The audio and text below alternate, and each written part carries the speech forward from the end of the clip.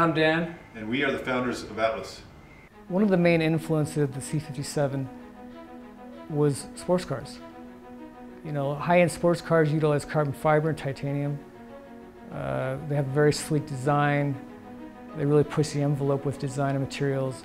And the C57, I think we've done the same. Didn't want to make just any ordinary light.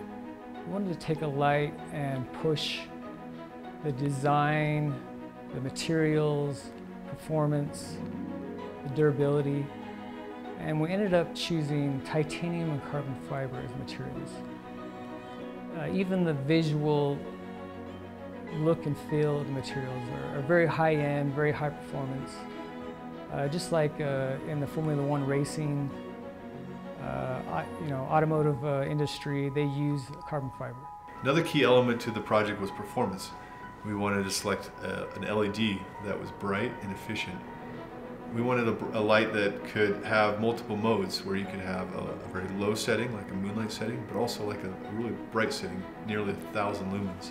You know, I take a lot of my design cues from motorsports.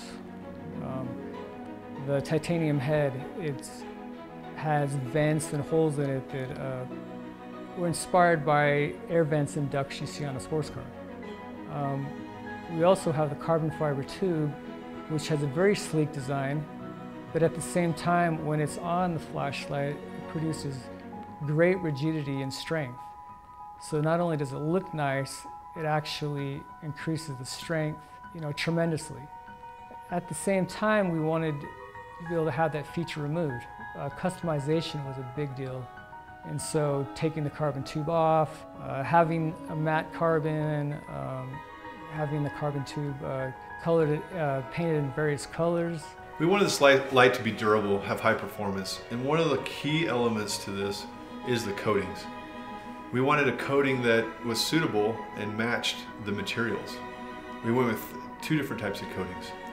The titanium, we went with a PVD, or physical vapor deposition, chromium tungsten coating. This is an extremely hard and durable coating.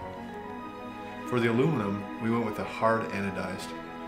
Both materials, both coatings, are extremely durable and can withstand a lot of abuse. We've been working tirelessly over the last 12 months to develop this product, and we're really excited about what we've developed.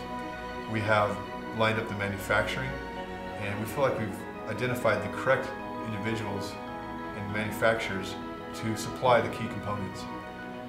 We really need your help to make this very unique product come to market.